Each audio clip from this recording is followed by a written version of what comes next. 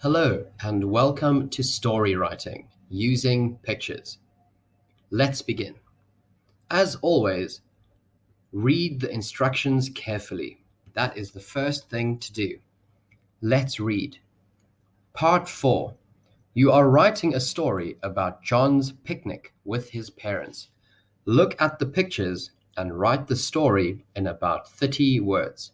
You may use the words in the boxes to help you. What happens in the end? Finish the story. Today we will write more than 30 words. So, before beginning, think before you write. Use these questions to help you. Where and when? Where are they? At May Park. And when does the story happen? If you look at the pictures, you can see the sun shining. So that means it's the afternoon.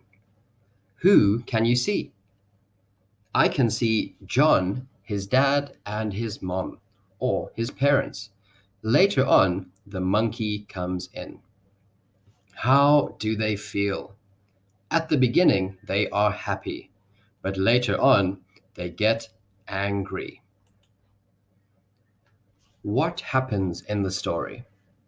If you look at picture 1, birds are flying and they are having a picnic. In picture 2, the monkey steals the food and they get quite scared. In the end, Dad chases after the monkey. Finally, you have to decide, how does the story finish? You can choose the ending. Please remember to write in present tense. For example, John takes a bite of his hot dog. That means it's happening now. If I write, John will bite his hot dog, that could be tomorrow. So that would be future tense. Remember your punctuation. The sentence, the monkey takes John's food. There is no capital letter at the beginning and no full stop. There is also not a capital letter for his name or an apostrophe showing that the food belongs to John.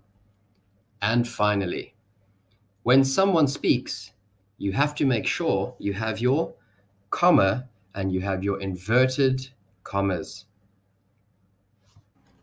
We will look at the writing in the next part.